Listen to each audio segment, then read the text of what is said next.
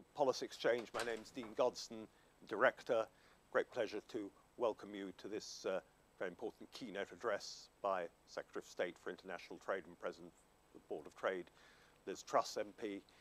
Delighted to be able to welcome you all for the first time back to a live audience as well, though this is in fact a hybrid event, and the large size of the online audience, both and also the qualitative aspects of the audience, indication of what important address this is. Many of you will have read the accounts that have been in newspapers in advance of this, but much more to be said on the theme of strategic trade, competition, and the importance of the UK in the post-Brexit era seizing the initiative in respect of selling to the burgeoning global middle class. Nobody has been more at the heart of expounding that vision than Liz Truss. We're delighted to be able to welcome her back today. She'll answer questions afterwards.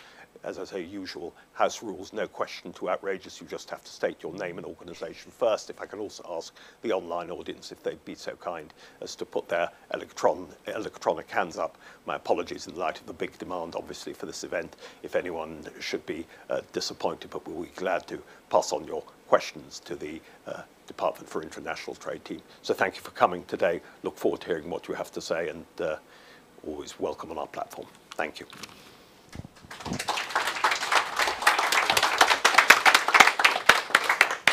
Well, thanks very much, Dean. It's fantastic to be here this afternoon at Policy Exchange to talk about trade and to talk about Britain's future as an open, enterprising economy where everybody shares the benefits of trade. And in order to recover from COVID, we need to make sure that we have thriving businesses who are seizing the opportunities of the future and creating jobs. At the Department of Trade, we're determined to make sure that we enable those opportunities. That's why we're building more successful trade routes, especially in digital and services. We're driving an exports-led recovery, and we're bringing investment to every part of the UK. Our trade strategy is grounded in the fundamental trade changes happening across the world, namely that we are seeing a growth in the world's middle class, and 2/3 of the world's middle class will be in Asia by 2030. Secondly, that we know that digital trade is becoming the dominant form of trade. And finally, we can see a huge rise in demand for the kind of high-value industries that the UK excels in. We're expecting that to double over the next decade. And we face a choice as a country. Do we reach out to take forward those opportunities, or do we stay in our comfort zone? But in order to get those opportunities, we do have to jettison some of our outdated assumptions and attitudes.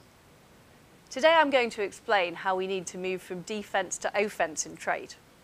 And by doing that, how we're going to benefit all parts of the UK and level up our country. Our strategy is to grow trade with the fastest growing parts of the world and to turbocharge trade, particularly in digital and services. This will help forge our future as a tech trade superpower. Our approach will keep prices competitive, it will help make our businesses more dynamic, and ultimately it will help the UK economy grow, and it will help level up our country. Understandably, after nearly 50 years of being in the protectionist EU, we lost our trade muscle memory that we'd built up as a sovereign trading nation. But we've been building it back, negotiating our own trade deals, defending our key industries, and getting out on the front foot. Some people in the Twitter sphere and beyond find this rather unsettling. But my view is now is the time that we need to dump the baggage of the previous debates and look forward to the future of trade, not the past. Many of these naysayers have thinly veiled vested interests to protect. They want the status quo rather than a dynamic future. But I think it's important to recognise there is no status quo that we can stick with. We've got a choice: embrace these opportunities and dynamism, or face decline. Time and time again, our entrepreneurs in Britain have succeeded by looking forwards and being dynamic. The incumbents who have taken their positions for granted have seen failure. Barely a third of the companies who are now in the FTSE 100 were there when it was first established in 1984. Now, of course, in the wake of COVID, we have worked really hard across government to make sure we are bringing in the life-saving goods for our country. And there were issues with supply chains. But I'm afraid that has led to calls for autarky, people saying that we should produce everything from gloves to microchips here in the United Kingdom. And of course, we need to make sure we're not strategically dependent on fair weather friends. But cutting ourselves off from trade would be hugely damaging. The Labour Party have called for all UK government contracts not to be awarded to overseas businesses. There are some people here in Britain who've said that if goods are not produced exactly according to the way they're produced in Britain, we shouldn't be importing them.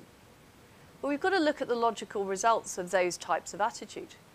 It would mean British businesses losing out on overseas government contracts. It would mean British consumers paying higher prices in shops. And it would mean huge swathes of developing countries losing out on their potential to become more successful. There are other people who say that the impact and experience of COVID justifies a permanently bigger state. But what we know from our history of post-war Britain is it ultimately leads to worse outcomes for everyone. We saw poor productivity, we saw stagnant growth, and we fell behind our international competitors in those years following the war. Industries like steel and shipbuilding were let down by successive governments, which led to job losses and deindustrialisation, a situation that we are now turning around. And it must never be forgotten that the reason that millions of people voted for us for the first time last year, or the year before, in 2019, the reason millions of people voted Conservative is because they wanted to see a new future. They wanted to see us as buccaneering champions of free enterprise. They wanted to see their areas succeed. They didn't believe the idea that they were in some kind of decline. They wanted to see products and services made in their areas sold around the world. And they wanted to see their communities, whether it was Bishop, Auckland, Leigh, Workington, Wrexham, succeed. And that's why we must now face facts. The path to economic revival doesn't lie in retreating and retrenching from the global marketplace, or inexorably growing the size of the state. That would leave us poorer, less free, and consigned to decline. The Prime Minister is absolutely right that in order for us to win and succeed in 2024, we need to fully embrace free enterprise and free trade to deliver to voters the promises we made about the future of Britain. The trade agenda is crucial to that, and it's an often underrated part of our economic arsenal. For all those reasons and more, our best way forward is free trade and free enterprise. And I'm pleased to say that people across Britain increasingly agree. 2 in 3 surveyed last year supported free trade. Our most recent survey, taken this year, shows that support has risen. It has hit 70% of the public supporting free trade. And it's clear that the British people support our strategy to move from defence to offence. This strategy is crucial for our success. As we expand our trade footprint across the globe, we were negotiating right through the pandemic, striking advanced trade deals whilst championing open markets and free enterprise. Our strategy is grounded in the fundamental principle of securing more trade and particularly expanding trade with fast-growing parts of the world. This is the way that we are going to get the best deal for everyone. And it's how we'll cement Britain's place as a global hub for trade and investment. We want to be open to the best and the brightest. We want to attract the world's top investors. We've struck deals so far covering 68 countries plus the EU, worth £744 billion. We're in negotiations now to join the Trans-Pacific Partnership, which is one of the world's largest free trade areas. By the end of 2022, we're just about to commence negotiations with India, Mexico, Canada and the Gulf. We've established the Office for Investment under Lord Grimston And we're going to be holding the UK's first Global Investment Summit in October, and it will involve a reception at Windsor Castle with Her Majesty the Queen. We'll also be pursuing green investment through the COP26 summit. We're a science and tech superpower, as demonstrated by our world-leading vaccine rollout, our fantastic technology industries, our great universities. And we're also pursuing radical regulatory reform in areas from gene editing to financial services and right across the board in technology. We want to make sure that the United Kingdom is more competitive, bolder, and more forward-leaning than any other country on the planet. And we're supporting our exporters and investors through trade and investment hubs right across our country. So why are we doing all this? Well, it's pretty much for the same reason that Robert Peel abolished the protectionist Corn Laws. It's about answering what he called the great question. What is calculated to increase the comforts and improve the condition for working people? Peel's reforms marked a new era of prosperity. GDP tripled by the end of the 19th century. And what we face now is we face significant economic challenges as we recover from the pandemic. Inflation is rising globally with commodity prices soaring, which heightens the need to keep prices down for consumers. Across the world, we see disrupted supply chains, labour shortages and costs rising. Trade has a vital role to play in keeping prices down. Research published by the National Bureau of Economic Research estimates the average British consumer would lose a third of their net income in real terms without trade. And it's even worse for the poorest 10% of our society. Their net income would be cut in half. That's because those on the lowest incomes spend a greater share of their money on imported goods like food and clothing. Protectionism is no way to protect people's living standards. At this critical time, we need to trade to curb any rise in the cost of living through the power of economic openness. And by extending and deepening our trade routes, we can buy more of what we need at competitive prices. We're also broadening our range of reliable suppliers. That's what the Trans-Pacific Partnership is all about.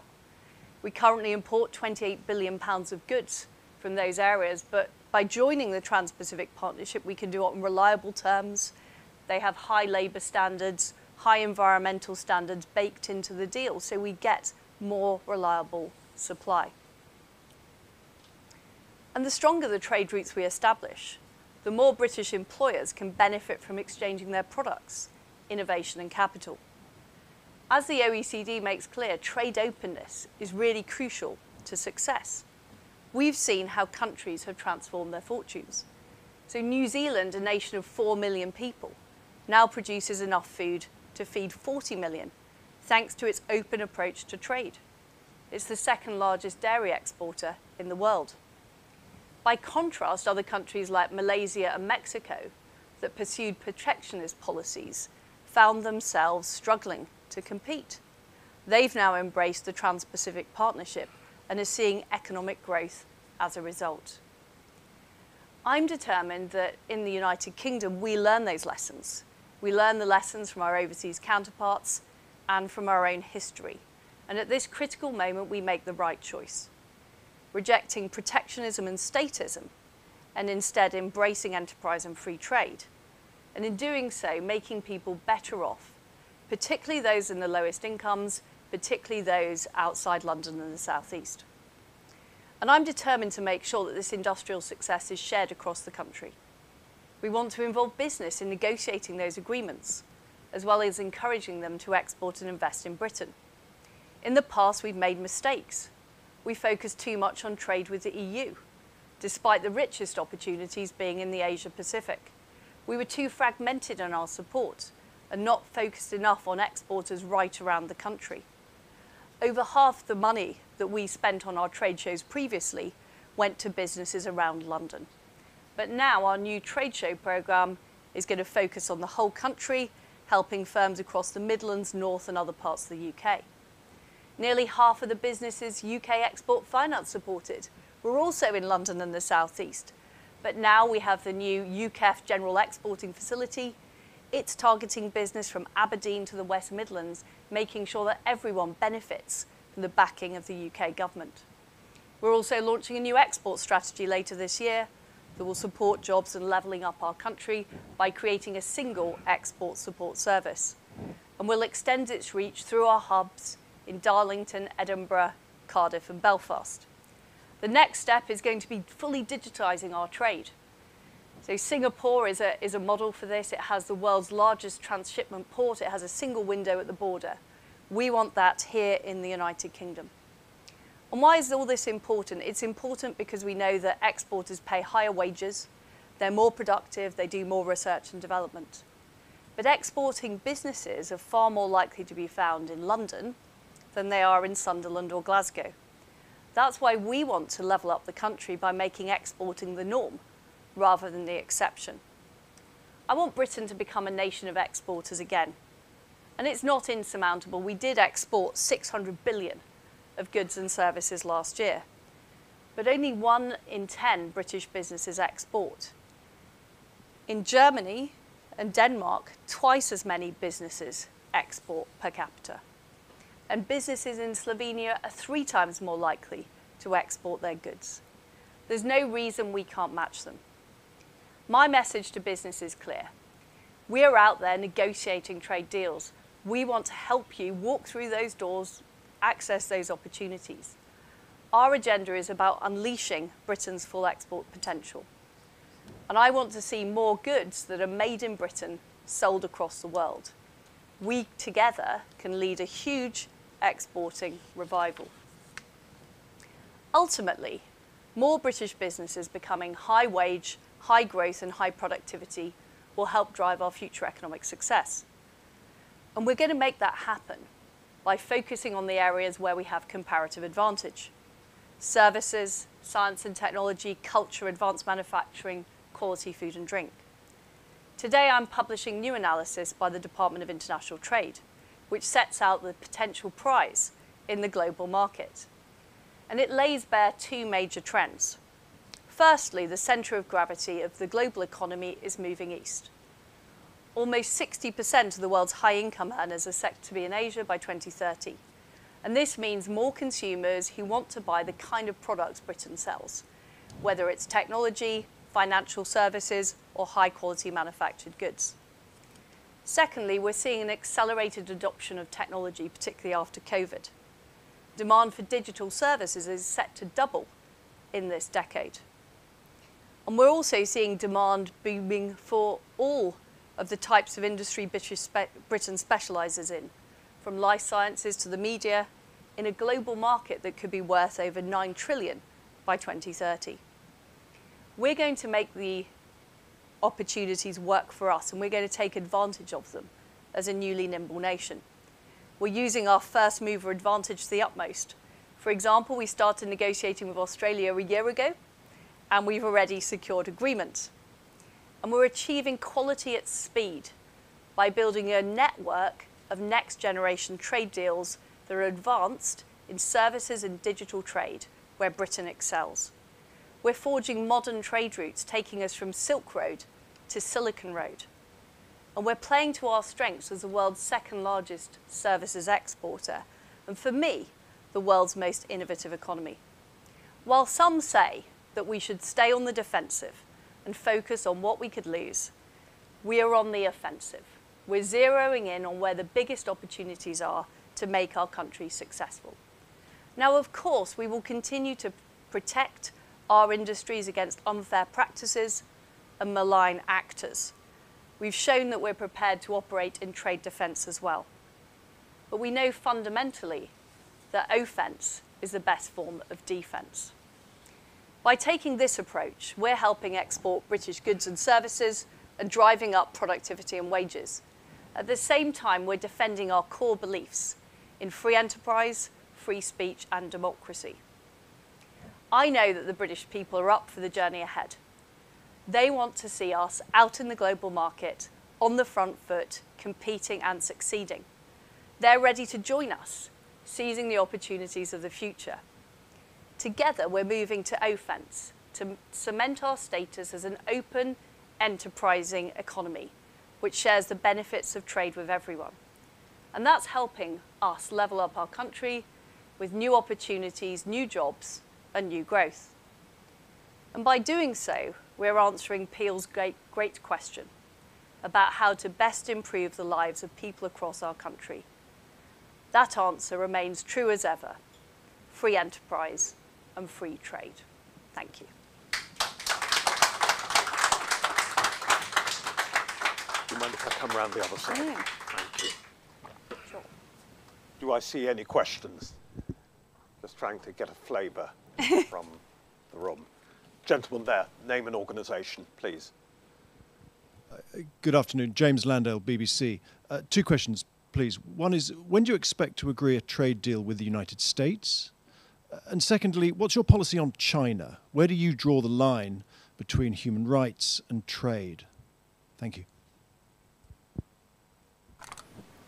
Well, on the United States, we've already had success in de-escalating the Airbus-Boeing tariff war, which has now led to a working group on large civil aircraft, and we've got the tariffs removed on products like whiskey, which was very important for our industries. We are working together with the United States on how we defend key industries against unfair practices such as steel and other traditional industries, as well as looking at how we work together in areas like technology. I was pleased to see last night that the US has appointed their chief agricultural negotiator. So they now have their full negotiating team up and running.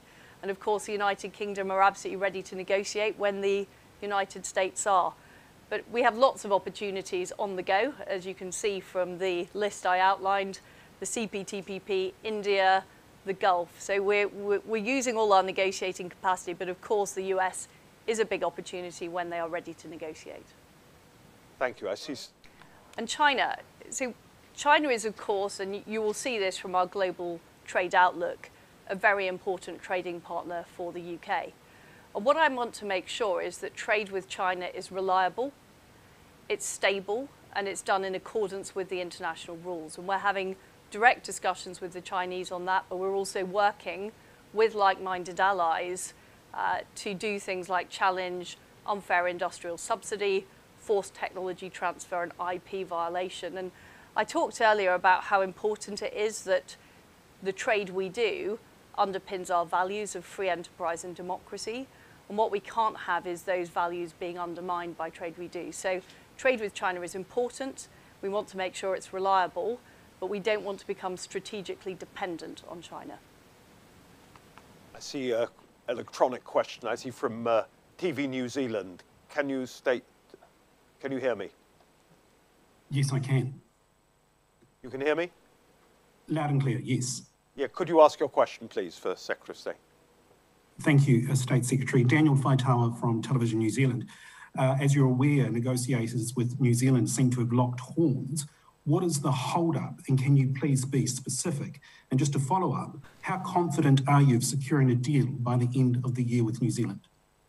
Thank you. So I'm very confident we will secure a deal with New Zealand. Talks are going very well with New Zealand. Of course, you will expect me to be representing British interests in those negotiations, which I absolutely am. And it's important we get the right deal rather than feel the pressure of time. But there are no substantive issues that we can't deal with, and I'm confident we'll secure those negotiations pretty soon. But as you can imagine, Daniel, I'm not going to go into the details of the negotiation live on New Zealand television. Just see. Gentleman there in the middle. Yeah, exactly.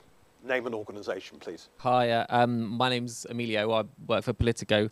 A cynic would say that the UK is not really ready to go on the offensive with trade. As Emily Thornberry said, we haven't actually finished one single new trade deal since we left the EU. Like you were just being asked about, the US deal is kind of in the deep freeze. India probably won't be an FTA. It'll be lots of small deals. People in the Department for Trade tell me.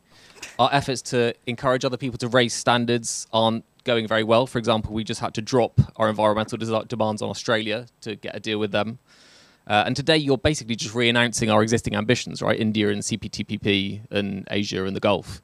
So what makes you think that Britain is ready to go on the offensive? And then as a second question, just want to get your thoughts on dropping those demands on Australia. Why did we do that? Surely it was an opportunity to make sure that Australia signs up to specific climate commitments ahead of COP. Well, Emilio, I'm old enough to remember when people said the UK wouldn't be able to negotiate any trade deals, that we didn't have the trade negotiation capacity, that we couldn't get as good deals as the EU. And in fact, we succeeded in achieving virtually all of those deals on time. And in the case of Japan, we were able to go further and faster than the EU in areas like digital and data and mobility. We've got to agreement in principle with Australia. That took us under 1 year. I believe the EU are still in negotiations with Australia after 4 years. So I think we're making very good progress. The second accusation, of course, following the Australia deal was we were moving too fast and we were in a hurry to secure all these deals. And now the latest thing seems to be we're not fast enough. But I would say we're a bit like Goldilocks. We're doing it just at the right speed to secure the full UK interest, particularly in areas like digital and services that are so important to our economy, whilst remaining nimble, so we are able to access these opportunities as soon as possible. Just to be clear, the India deal will be a fully comprehensive deal. I had a very good discussion with Priyesh Goyal, my counterpart, yesterday. He's very clear on, I'm very clear on that. I don't know who you've been speaking to, Emilio, but I don't think they're involved in the negotiations. And as for this issue on Australia and the environment, Australia has committed for the first time in any trade agreement a clause on climate change. And both parties have reaffirmed their commitment to Paris, which is what we agreed at AIP and what will be in the final deal. So the stuff you're repeating is simply fake news about that. But let me just more broadly address the issue of climate change. Fundamentally, the best way to address climate change is to get agreement for all countries to achieve net zero targets at COP. It's not through trade agreements, it's through the COP process that we look to do that. If that doesn't succeed, the second best option is for us to deal with carbon leakage at the World Trade Organization, so it's embedded globally. And if that doesn't succeed, of course, the UK could take action, but we wouldn't be taking action through individual free trade agreements. We'd be taking global action. If you think about it, our biggest import partner at the moment is China. So we would want to take action that was comprehensive. And what the Australia deal does is fully allows the UK, which is right, its sovereignty and right to regulate. So those are the important principles that we operate on. Thank you. Just get a flavour of see who else wanting to ask questions. Gentleman towards the back. Yeah. Thank you. There have been reports, obviously, Name and organisation, please. Apologies, sorry, Louis Ashworth, The Telegraph. There have been reports during the process of negotiation on both Australia and New Zealand that you haven't been entirely aligned with some of your fellow cabinet members. Do you think that cabinet members are agreed in what should be on offer in these trade deals? And do you wish that some of your colleagues in the cabinet would offer more on certain fronts? Well, I'm not going to reveal in this room sort of internal cabinet discussions, but I think in the case of Australia, we've got to a very good agreement that benefits both the UK and Australia. Trade is a win-win. It's about deepening trade routes between our nations. We're looking to do that on New Zealand, and there's huge support across the cabinet for our future negotiations, whether it's with India, whether it's with the Trans-Pacific Partnership, whether it's with the United States. I see one or two friends from Australia here. I don't know whether any of them wish to comment at this moment, but they're not catching the auctioneer's eye, so despite my probably provocation. a deliberate thing, I think, Dean. So it's gentleman there, just name an organisation, please. Hi, William James from Reuters. You talked at the start about jettisoning old ideas. It seemed like you're talking to a particular audience there. I wondered if you could be more specific about what it is you think we need to jettison about the UK trade strategy and who you're aiming those comments at. Well, we've spent 50 years in the EU, and it's natural that whether it's business, whether it's people employed by the government, others, there are certain there are certain ideas that have been sort of shared, promulgated, and are still present in some quarters. I'm by no means saying it's universal, but there is still in parts of the UK debate, I would say a defensiveness about trade. I think we have huge amounts to win from striking trade deals with other countries. I think if you look at nations like Australia, New Zealand, Singapore, they've been successful through trade. And what I want to do is move from the defensive mindset, which says, what will we lose, to the offensive mindset of saying, here's what we can gain. And we're open to competing. And I think sometimes there can be a lack of self-belief. Take Britain's agriculture industry. I think we produce some of the best products in the world. There's huge demand for them. Everywhere I go, the British brand is associated with quality. People want more of it. So I want to see a bit more of the self-belief here in Britain that others think of us when we go overseas. And we were talking a bit earlier about the pipeline of trade negotiations. There are more countries on that list who want to negotiate with the UK when we have available negotiating capacity, because they see the UK as a partner they can trust. They see our market as having huge opportunities, and they also see us as a country prepared to speak out for free trade at a time when there is growing protectionism. So I just think we shouldn't be hiding our light under a bushel. And I want to encourage people. So it's not in the spirit of admonishing at all, it's in the spirit of encouragement. Thank you. Alexander Downer, our Chairman of Trustees, distinguished former Foreign Minister of Australia. You sort of inspired me when you said the Australians weren't asking questions. So I actually have a question not about the Australian FTA, which congratulations you've done in a year, and it's an extraordinarily good achievement, but about the Trans-Pacific Partnership, or the CPTPP as it's called. Given that there are 11 countries that have already negotiated and concluded this agreement, could you say something about how you approach the negotiations, given that as a late accession to the agreement, you won't really be able fundamentally to change the Trans-Pacific Partnership Agreement that all of those 11 countries have made? So, I mean, my point being that you don't have a lot of negotiating flexibility. You pretty much have to sign on to what is already there. Well, the good thing is, Alexander, that we like the contents of the Trans-Pacific Partnership. It's been negotiated by a lot of our trade friends across the world who we happen to agree with. So it's got a very good chapter on digital and data. It's very advanced on services. It's got strong environmental protections. It's got good labour standards. So the Trans-Pacific Partnership insists on a minimum wage. It insists on trade union recognition in country as well. So these are all things that the UK can and will sign up to. But unlike the EU, it doesn't have the constraints on sovereignty. It doesn't have the requirement of harmonisation of laws. It doesn't have the requirement to pay in money. It doesn't have the requirement to give up control of your borders. So it's a very UK type of deal.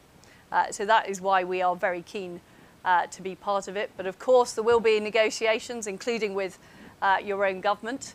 And in particular, we will need to negotiate market access with all 11 partners.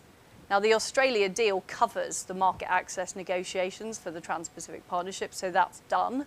But there are other nations that we'll need to negotiate with, and we're doing bilaterals with Canada and Mexico, which will also cover off the CPTPP. So don't worry, we'll be keeping our negotiators busy, probably through to mid-late 2022 negotiating the CPTPP, but it is a great agreement. And I think the other really exciting thing about it is the fact that many other countries want to be part of it.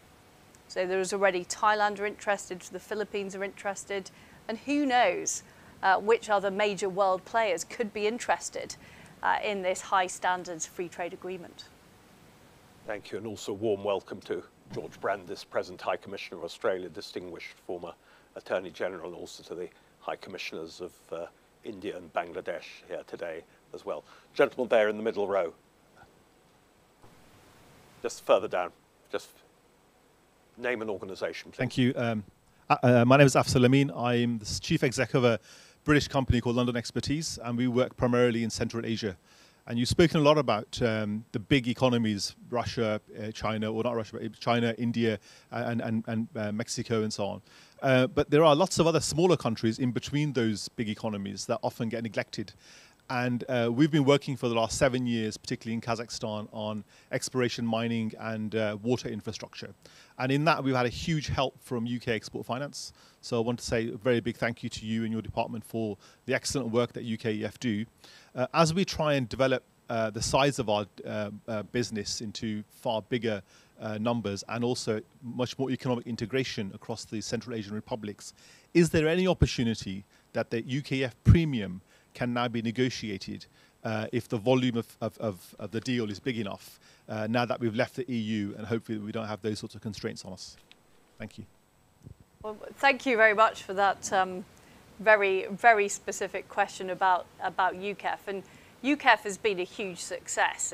Its support for business has increased hugely during the COVID crisis. It's been a very important way of underwriting exports. And as I said, we're expanding its reach through the general export facility, which makes it much easier for small businesses to export under it. Of course, we continually look at the premium. We look at the ways UKEF operate. I'm keen to see it operate in more sectors. So, for example, I think there's a big opportunity to increase export capital in areas like agriculture, and I think we should look at that. And as for the list of trade deals we're negotiating, of course, we have to start with the places that are the greatest economic opportunity. As I've said, I think the exciting thing about TPP is it's expandable. So there's every hope, provided countries are able to reach the standards, that they can actually join the TPP, not requiring a separate negotiation with the UK. But of course, when we're through the current pipeline, who knows what new opportunities might be in store. Just trying to get a flavour of how many. Let's take one more from the online for the moment. Brett Williams of Williams Trade Law. Can you hear me?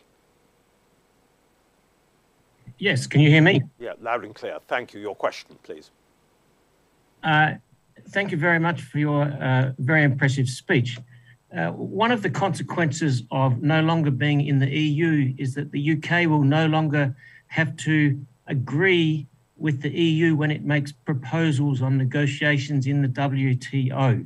Can we expect some ambitious and innovative liberalisation proposals from the UK in the WTO that get away from the things that have been, get away from the obstructions, I might say, that the EU have sometimes put in the way of negotiations in the past?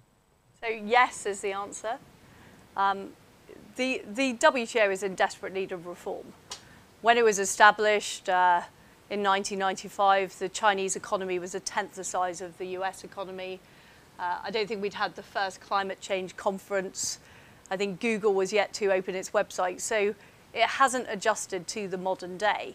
And in order to get WTO reform, which requires unanimity, it is going to require every country involved to make compromises. And that includes the EU. So I do think the UK is a voice for reform. We are prepared to go out on the front foot. I'm very hopeful that MC12 in Geneva this November will move things forward. I think Dr. Ngozi is a dynamic leader who's made a fantastic start at the job. So all power to her elbow. And I've been very clear with her, the UK is prepared to be flexible in order to get things done. Thank you. Just trying to get a flavour. Gentleman there, towards the front, by the name and organisation, please. Afternoon, Secretary of State Adam Payne from Politics Home. Firstly, following up from James's question earlier, are you confident that you'll sign a deal with the US before the next general election? And secondly, on the decision announced earlier to delay checks on EU imports again, are you at all frustrated that this aspect of post-Brexit life is continually being kicked down the road? Do you kind of wish we'd just get on with it? So I cannot make promises about when I'm going to sign a trade deal with any country, because essentially I give up negotiating leverage with that country. So I'm not going to make any predictions. all I will say is it makes huge economic sense for the UK and the US to have a closer trading relationship. There are areas like digital and data where there are huge opportunities for us to work more closely together. I know the US are looking at digital agreements, and we're in active discussions with them, but I'm not going to prejudge or give a deadline for the concluding point in any negotiations. On the subject of import controls, we are still in a global pandemic. Supply chains have been hugely disrupted, container shipping costs have been rising, air freight is very, very difficult.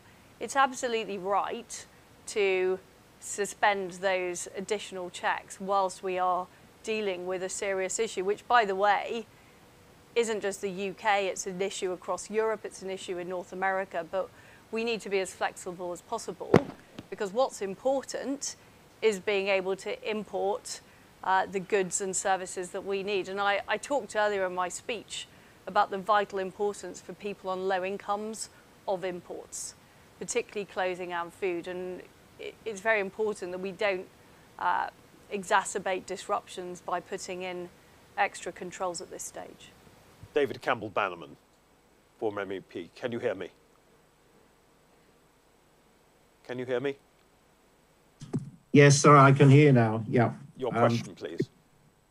Yes, Secretary of State, Liz, thanks for the brilliant job you've done and the DI team on these trade deals around the world. You've actually overtaken the EU. I was an MEP on the International Trade Committee for 10 years and working on New Zealand and Australia, for example, and you're well ahead now. And I look forward to joining the largest trade bloc in the world. That's the CPTPP, not the EU. May I just ask you, though, that I find businesses are not really thinking of exports. And, you know, even service companies aren't really understanding the benefits of like mutual recognition in trade deals, for example. And only 27% of our GDP is international trade at all, much lower than many countries. So I was going to ask, you know, how do we sell trade deals better, and how do we encourage more to export? I know this is an area of great interest to you, but I think it's a real challenge, and you know, I commend you for taking it on. Thank you. Well, thanks, David. I completely agree with you. We need more of a culture of exporting in this country. As I said, only 1 in 10 businesses in Britain export. There's huge potential for us to do more. The recent opinion surveys we've conducted suggest that support for trade is rising. Support for trade deals is rising. Interest is growing. But I talked earlier about trade muscle and how we'd lost trade muscle as a country. And it isn't just within the government apparatus, it's also within business. So many of the businesses I speak to are currently staffing up in areas like trade. They're getting more involved, they're getting more interested. We're seeing more responses to our consultations, particularly in areas like services where there are huge amounts to gain. But it's a gradual build-up of capability. And quite often when the trade debate is presented in public, it's like, this year, what are we going to get out of it? These trade agreements are very long-term. You know, they help set the terms of trade for decades to come. And what I'm really looking at is, where are we in 2030? Where are we in 2040? Where are we in 2050? Where is the global economy then? How is Britain positioned in that global economy? And how are our businesses positioned? But I think businesses take time to make new investment decisions. They take time to build up their strategy. So it's not surprising that, you know, immediately after Brexit, not all businesses are fully engaged. But what we're seeing is increasing engagement. We're seeing increasing interest. And we are, as I've said, rolling out our operation across the UK so we can engage businesses on the ground. Thank you. If I take the last question as a sort of triple bill. Sorry, Alex, to make it. Gentleman there. Do I see anyone else? You just do it as a trio of three. It's Joe Mays from Bloomberg. Just following up from Adam's question about the EU imports. So these are import controls that should have been brought in January 2020 when Britain left the EU, and that was before the pandemic hit. There are now going to be 18 months where British exporters face the full panoply of customs checks into the EU, which has hurt trade, whilst EU imports will not have to face such checks. Today, the Food and Drink Federation said the asymmetric nature of border controls facing exports and imports distorts the market and places many UK producers at a competitive disadvantage. What is incorrect with that assessment? Gentleman there, last question. Name and organisation, please. Thank you. David Lawrence, Trade Justice Movement. With COP26 this year in the UK hoping to be a global leader in the fight against climate change, what's your assessment of the compatibility of the UK's membership of the Energy Charter Treaty, which enables fossil fuel firms to sue the UK government for passing climate-related regulations, with the UK's overall climate ambition? And can we expect any kind of review of membership of that treaty? Any last bid? Anyone else just want to? Gentleman there, yeah. Sorry, yeah, still Louis Ashworth from The Telegraph. Would you like to see a future in which our trade relations with the European Union are handled by DIT? And how long do you think it'll be before that's the case? So on the subject of import controls, of course, we did that in 2020 for reasons of pragmatism.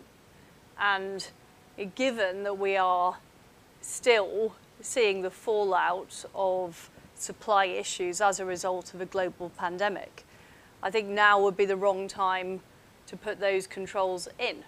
And I think what we need to focus on is what is going to benefit British consumers, British companies, many of whom rely on imports to produce their goods. So it's not just about exporting companies, it's also about importing companies. And I think it's absolutely right, the pragmatic approach that we are taking. And we want to see more pragmatism from the European Union, as we always do. On the subject of COP26 and energy and climate change, fundamentally, free trade and free enterprise are the best way to deal with environmental issues, because they help spread technology, they help spread ideas, and they help find the solutions that are going to tackle climate change. And we retain our full right to regulate, to make sure that we're not seeing carbon leakage out of this country, that we are able to achieve our climate change targets. So I'm absolutely confident in all of the deals and negotiations we do that we retain that full right to regulate. And on question 3, I'm extremely happy with Lord Frost and the excellent job he's doing. Thank you. Thank you all for coming. Thank you above all, Secretary of State, for choosing Policy Exchange, big strategic address, consequential remarks. Delighted to host them. Look forward to welcoming you back. It will not be our last word on the subject, and look forward to welcoming you all back soon. Thank you again. Thank you.